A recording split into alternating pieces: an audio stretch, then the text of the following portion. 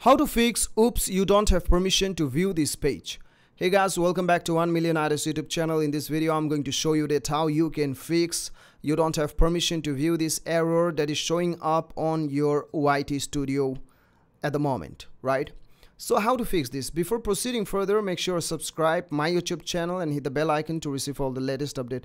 Now let's begin the tutorial. So before moving further, let us understand why this happened. Because if you don't understand, then you will be panicked and you might feel that, oh, someone might have hacked my YouTube channel. No, it's not a hack. You don't have to worry about it. Okay. So what happens here exactly? What happened here exactly? See, I'll tell you. One of my YouTube channel was open here. The dashboard was open, and here I opened another tab. Now I switched the account. I switched this account on this tab. And then now I'm using the different channel here, and here the one which was open earlier, it is different.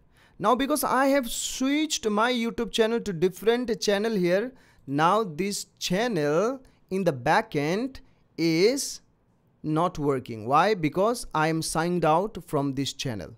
And when I refresh the page or when I try to click any of the feature, it says you don't have the permission. Why? Because I have already switched my account to the different tab, as you can see.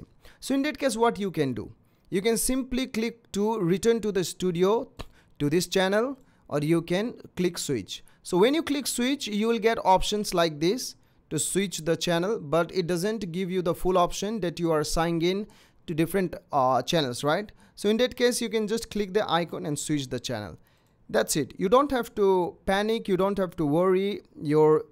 Nothing happened to your channel. You don't have to worry. Okay. So this is what you can do. I hope this video definitely helped you. Thank you so much for watching. Till then, bye bye. Take care.